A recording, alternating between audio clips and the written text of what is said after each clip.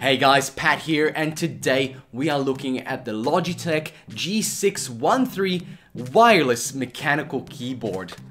This beast right here. And what I want to talk about is how this could potentially be the greatest keyboard ever made, but it's just not quite there yet. There are a few things that are missing, there are a few things that I would change, so let's talk about it. Let's talk about what it can and what it cannot do, and well, how it is to use day to day.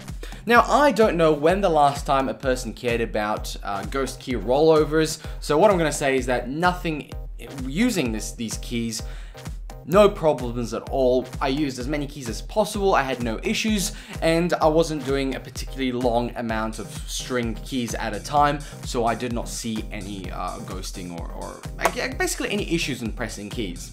Now, the things that I want to talk about mainly is the fact that it's mechanical and wireless. Now, first of all, being a mechanical keyboard is not nothing new, but that being paired with a wireless receiver is something new. Now, in the past, we've had normal keyboards that are wireless, but there's been something about mechanical keyboards that the amount of, I guess, power they use or maybe even the amount of data they send is just a little bit too much for just standard receivers.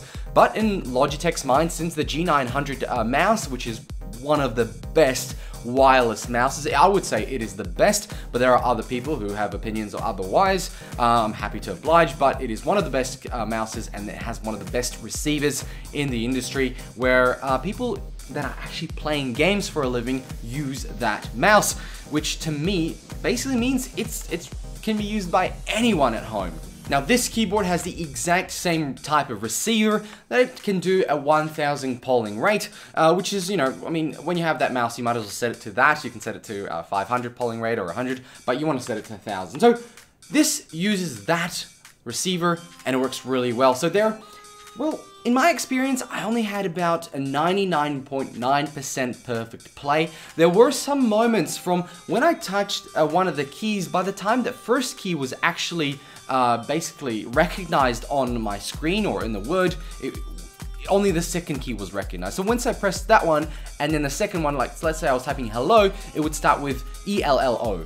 So that only happened very, very rarely. So don't think that this is probably an issue with the keyboard. It could be, I don't know, I wasn't really able to test, but remember that I had 4 other wireless receivers in my computer. You can see them sticking out just there. There's 3 there, and then the 4th one is a cable. But I have my wireless G900, I have this, and I've also got the MX Ergo wireless mouse that I'm using on the side to test and review. So there's a lot of wireless interference, but I think the issue is really from the wake up. So I have a feeling to save battery, this goes into like a low powered mode, where if you press the first key, it might not recognize all the time, but the second one automatically gets recognized. In games, it's not necessarily an issue. While using W to walk forward, I would press W, and then it would kind of pick up like a second later, so it wasn't too much of an issue. But as soon as that happened, and I was constantly using keys,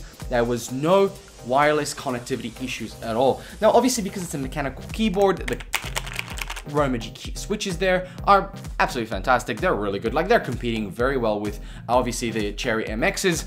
They have a lot more choices, but these Romagys fit in just that sweet spot that you'd expect from well, a nice gaming keyboard and even something to type on. I actually find typing on this one a lot better than the Browns I have in my Corsair K98. So what else is weird about this? Well, it's not lighting up. As you can see, and I've been pressing some buttons, things are happening. This is plugged in, this is working. It is not lit up. Now, personally, I've gone from a non-lit keyboard to a lit keyboard to, well, now this non-lit.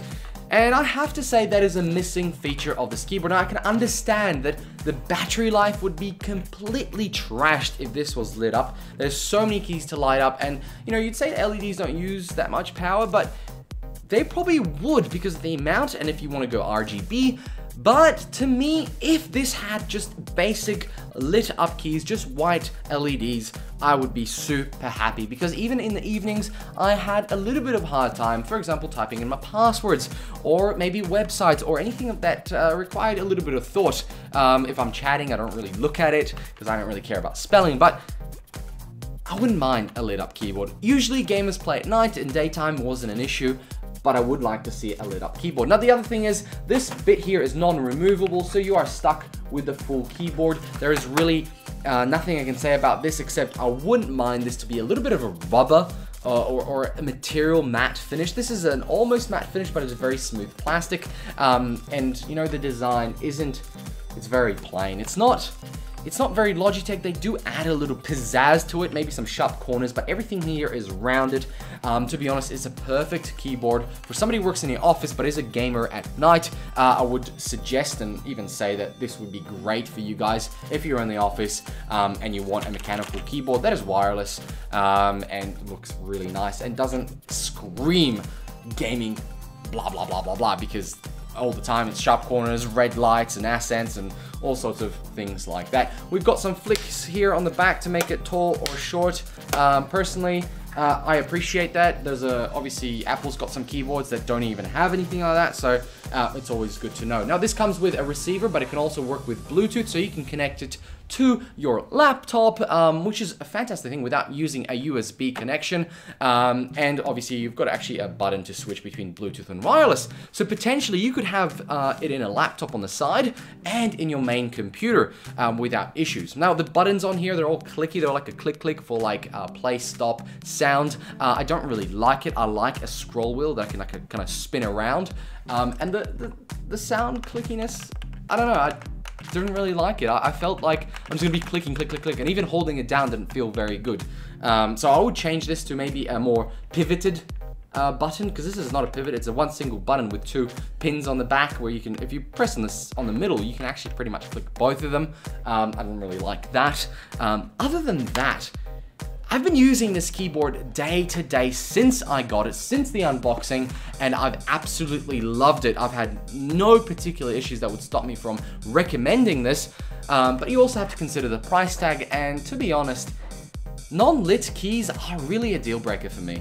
Like, I think I will continue using this for a little while longer, but I might pop back to another Logitech keyboard, because to be honest, I'm starting to want to step away from my Corsair. It just doesn't feel good anymore. Those Roma G switches really do have a great balance.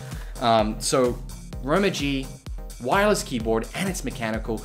I mean, it's a great selling point, but it's missing lit keyboards, lit keycaps.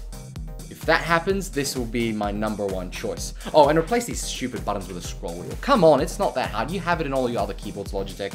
It's not that hard at all. But hi, guys, this is a pretty good recommendation from my end. There's only those few things that I would change. So, guys, thank you very much for watching this review of the Logitech G613 mechanical wireless keyboard. A bit of a mouthful, but it's a wonderful product, and it's a great first step in the wireless keyboard scene. And to be honest, I mean, at the moment, this is probably the best one you can get. It's wireless, and it's from Logitech, so you kind of expect quite good quality in regards to its build quality, and that's why I can sort of shove it around and, you know, nothing's falling apart. It's quite a nice build quality. Guys, thank you very much for watching. I'll catch you in another video. Stay subscribed or subscribe, like or dislike. Let me know why you didn't like the video. Tell me what keyboard you'd like to get in the past. Are you gonna get this keyboard? Is this something you want for this year? Could potentially be. Let me know how you go. Thanks, guys.